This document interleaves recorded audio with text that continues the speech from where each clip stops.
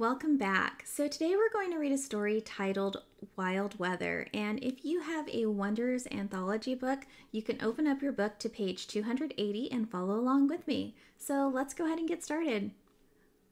Wild Weather by Seymour Simon. Genre, expository text.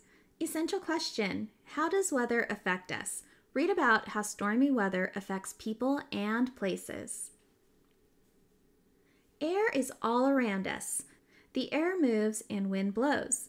Changes in the air are called weather. Sometimes weather is sunny and fair. Other times it's cloudy and rainy. Storms are sudden, harsh changes in the weather. Thunderstorms.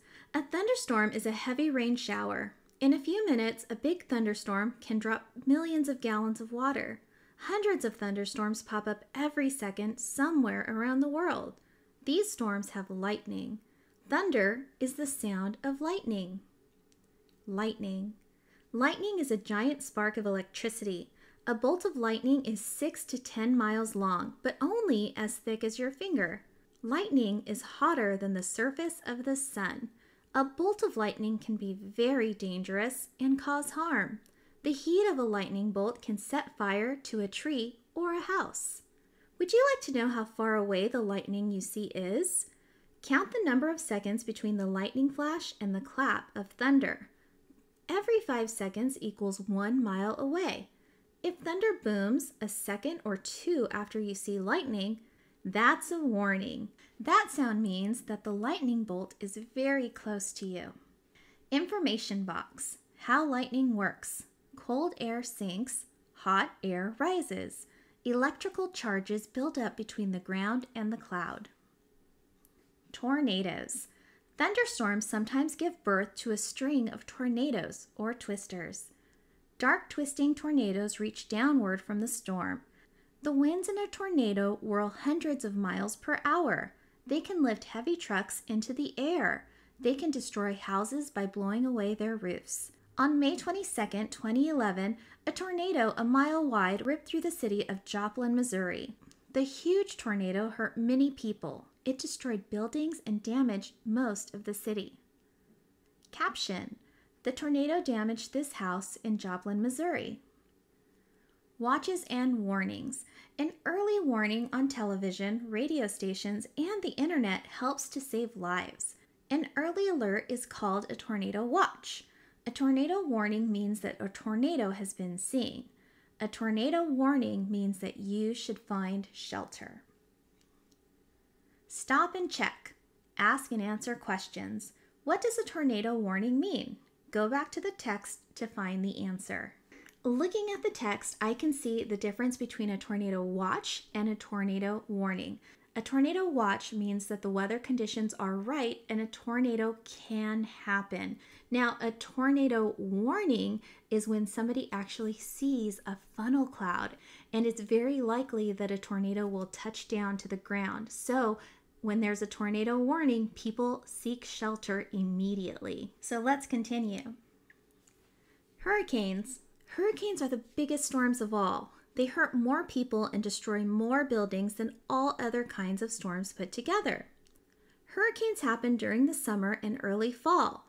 They form over warm ocean waters, then they move and may reach land. Hurricanes stretch for hundreds of miles. Their dangerous winds blow at speeds between 74 and 200 miles per hour. Waves from the storms may wash away shorelines, boats, and houses. Stop and check. Ask and answer questions. When do hurricanes happen? Go back to the text to find the answer. Well, I'm looking at the text, and the text says hurricanes happen during the summer and early fall. So lots of times when we're watching the news, like in August, September, and October, that's when we normally see news about hurricanes in Florida, usually by the Atlantic Ocean. But there are times where we have hurricanes down in the Gulf of Mexico and sometimes in the Pacific Ocean. In August 2005, Hurricane Katrina became one of the worst storms in history. Many people in Louisiana were left homeless because of Katrina. The damage to buildings in the city of New Orleans cost billions of dollars. Caption: rain from Hurricane Katrina flooded the streets in New Orleans. Blizzards. Hurricanes are warm weather storms. Blizzards are huge winter snowstorms. 2 or 3 inches of snow fall every hour. Temperatures are below freezing. Strong winds blow fiercely. In February 2007, a Valentine's Day blizzard hit the eastern half of North America. Heavy snowfalls blanketed much of the country. Some places had up to 4 feet of snow. Millions of homes lost power for days. Thousands of people were stuck in airports and on snowy highways. No one can prevent a storm. Stormy weather can happen anywhere. Someday you and your family may be in a big storm. If you know what to do in advance, you will be safer when the next storm strikes. Information box. Safety tips. Here are some storm safety tips for you and your family. Stay inside during strong snowstorms. Keep a storm safety kit with bottled water and flashlights handy. Stay away from windows. Stay away from downed power lines.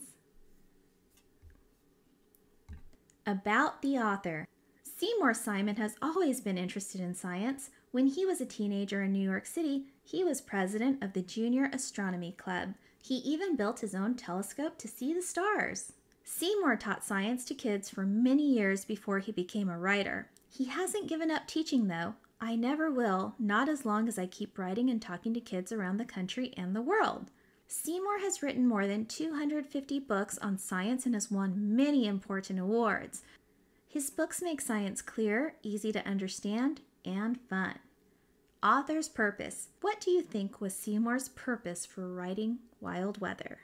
Well, if I am going to think about his purpose, I know that our genre was expository text, and I know when I read expository text, it's to learn something. So Seymour Simon must have wanted us to learn more about wild weather, and that was his purpose. So I hope you enjoyed this text. I know I did because I learned a lot of great, interesting facts. So what did you learn? Go ahead and let me know, and we'll talk later.